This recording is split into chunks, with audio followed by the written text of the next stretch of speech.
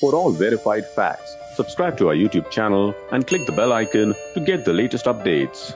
Hello and welcome. The United States on July 6 said that international students might have to leave the country or risk deportation if their universities moved classes entirely online in the upcoming fall semester. Now, Indians are the second largest group of international students in the United States after the Chinese. Now, on Tuesday, the United States said that modifications to student rules were temporary, the visa rules, and aimed at greater flexibility for non-immigrant students. They also said that foreign students who have taken a combination of in-person and online courses in the US would be eligible for visas. And this was a clarification from the State Department. So a notification and some clarification, but broadly still indicating that those who are predominantly online or forced to move to predominantly online would have to leave the country, possibly as a measure to ensure that universities or colleges are opened by the government. So to discuss what this means to students who are either in the US or here waiting to go, or those who've returned in the interim and maybe hoping to go back, and how they're affected, I'm joined by Poorvi Chothani, managing partner at LawQuest, an immigration and immigration attorneys and law specialists. Thank you so much for joining us, Poorvi. Hi, thank you for having me. And yes, you correctly described the three buckets of students, so that's a good start. Right. So what is the first bucket? So there are two kinds of visas. First, explain to us. There's an F1 visa and an M1 visa. So we're only talking about people who are affected under these categories. Correct. So the F1 visa is for people going to join academic courses at universities, and M1 visas are those that are granted to study. It could be at academic institutes, or it could be at other vocational training institutes. These are for vocational training. And these are the two categories that are affected by the ICE announcement. And what about students who go from India? So I understand, have about 202,000 students from India right now. So what category would most, if not all, these students be in? So the ones who are already counted in the 202,000 that you talk about, they are usually a mix. They should be a mix of people who are already in the United States, somewhere in the middle of their education path, and the others would be here or in India or outside the United States, because they left the country in view of COVID, or because they are here for a temporary family visit. So it could be either of these two. But the third category that gets affected by this announcement is the new batch of students that are going to go to join fresh courses in August. They all need a visa. They probably don't have a visa as yet because visa issuance was suspended. So that's the third bucket of students. Right. So tell us now, with this clarification that's come in, which continues to say that unless you have a fair degree of offline or in-university presence, then you cannot come to the United States or continue in the United States. So is this legally enforceable, or what could happen next? So the legal standard has always been since 2003 and then reinforced in 2012 that when you are studying in the United States, you can take one course up to 3 credit hours of online classes, but the rest have to be physical. Now, for undergraduate students, they have to have a 12 credit load every semester. And for graduate students, it has to be 9 credits. So 3 out of these 12 or 9 could be online.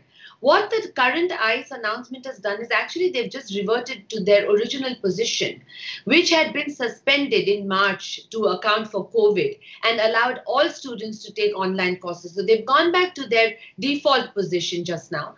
And they've also, what in their mind is a concession, is that they've allowed students who have a higher online load and an in-person class load to qualify for the F1 visa or to continue to stay there on the F1 visa. What they haven't said is what the proportion would be. Right. So how does that play out then? I mean, if for someone who's, let's talk about first those people who are studying or continuing to study, but may have returned to India, let's say in March as COVID set in. Now, right, does this mean that they cannot go back or have to leave the US if that proportion is not adjusted by the university? That is correct. They would either have to leave the country if they are within the United States, or they won't be allowed to enter if they are outside the United States.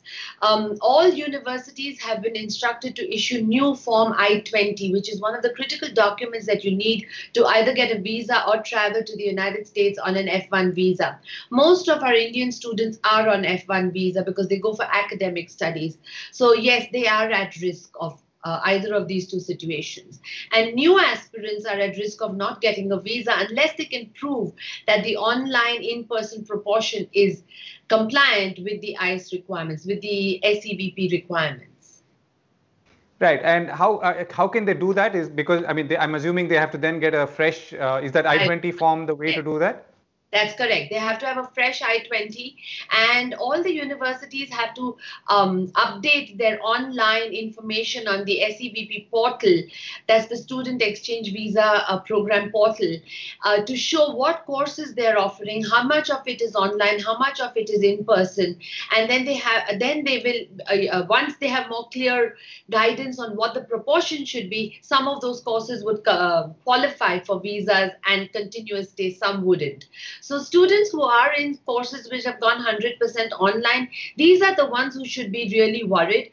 They should, at this point, they should be thinking of either moving to another college or university that offers a hybrid model, which is what the ICE called it, the hybrid option. Or they should think of taking a gap semester and coming to India. But what that means is then their CVIS record gets cancelled. That gets a bit technical, but I will go with how much ever you want me to explain.